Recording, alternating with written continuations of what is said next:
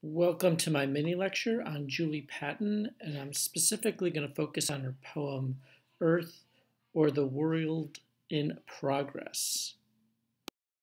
Before progressing further, it's worth even meditating on the title of the poem, which is also the opening line, and how her poetry changes the way words come out of our mouth. It changes the way our mouth contorts. I hope you're reading this at home. Earth or the world in progress.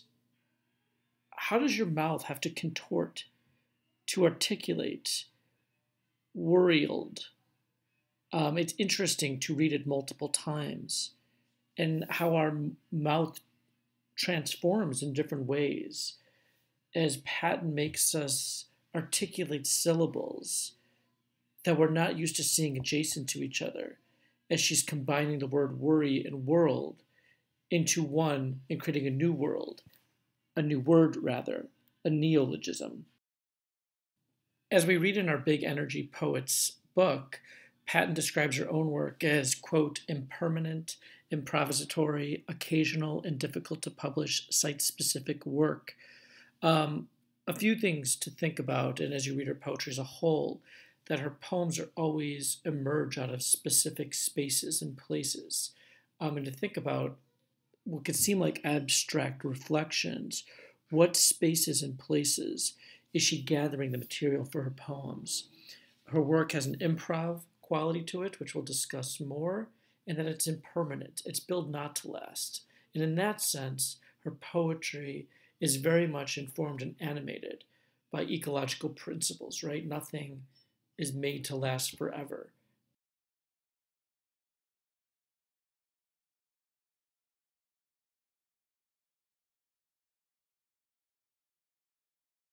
If we turn to Patton's Poetics, which we find on pages 160 to 161, she begins her explication on her poetics as following, quote, I wish to say that my compositional process and eco-poetics statement are one.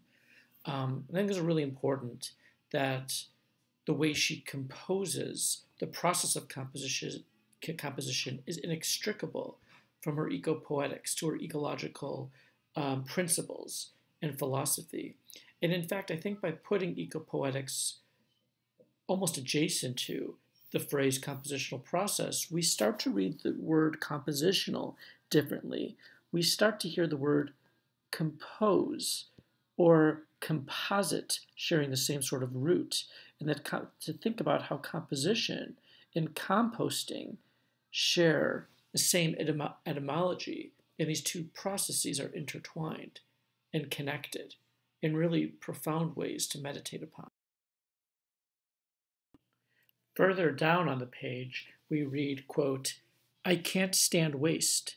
My poems are compost, improvisations, live fermentation, visual trash heaps.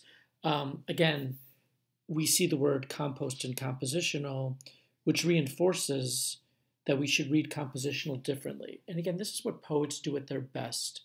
They refigure how we see everyday, ordinary language. They change the way we understand words and even say words, as our example with worryld exemplified. But let's kind of go back and unpack this phrase a little bit more. I can't stand waste. Patton doesn't recognize garbage. She does a lot of her work in various trash heaps and uses those scraps to build art, to engage in the process of creation. In fact, she calls her poems a type of compost. And I want you to think about that as you analyze her poetry. How is she composting? How is she improving with found language? How does her poems, when you look at them on the page, they resemble visual trash heaps? But again, I think this is so important to highlight and reiterate. For her, trash does not mean garbage. It means soil upon which that can be, which new life can flourish, right? That trash fuels the creative process, just like what we throw away can fuel new forms of life. I also want to say a few words about what this poetics is abandoning, right? By Patton calling her works a type of improv, she's abandoning the concept of mastery, right? This is not the perspective of the author with a capital A controlling all elements of language, of the poem, of literature.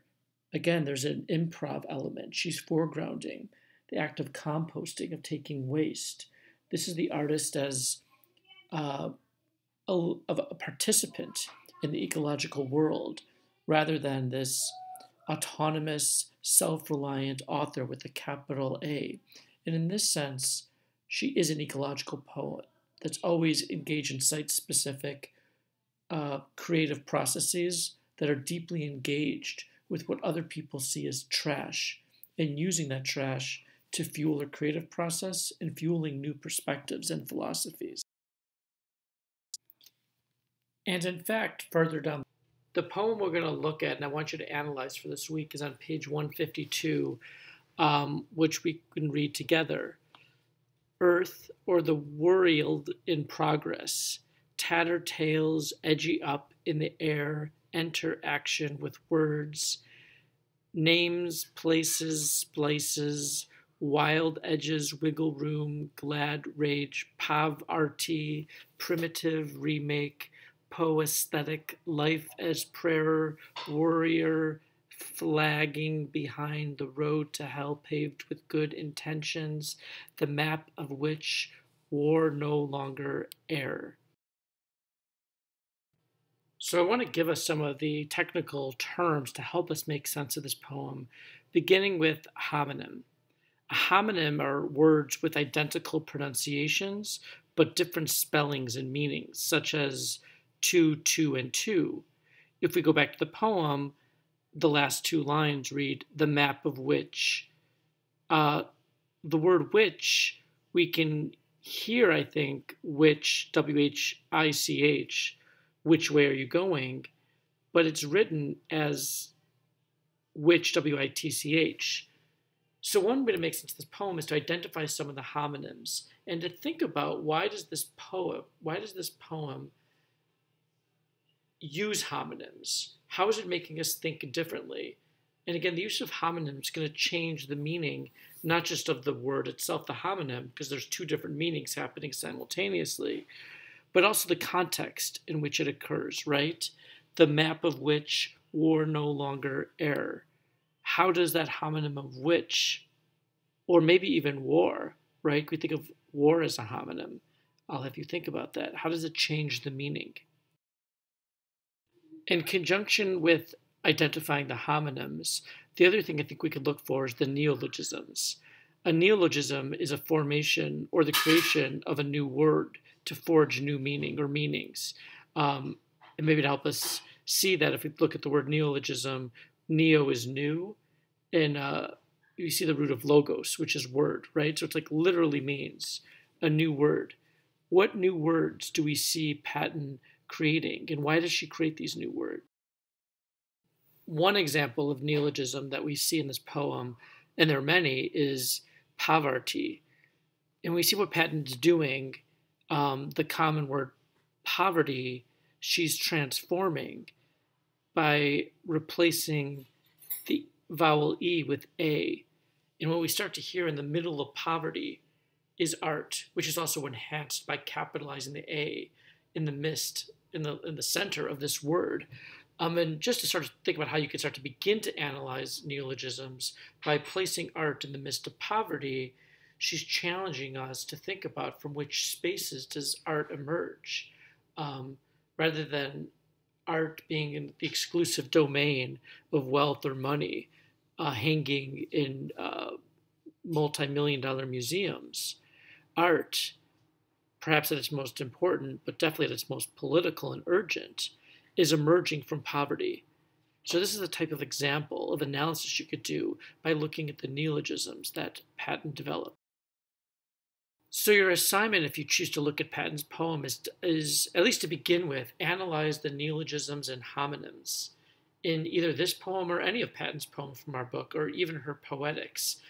Other things you could do in conjunction if you feel inspired is to think about how sound is operating or any of the other themes that I've broached in this mini lecture. Thank you for your time as always, and I greatly look forward to your reflections and any questions you may have.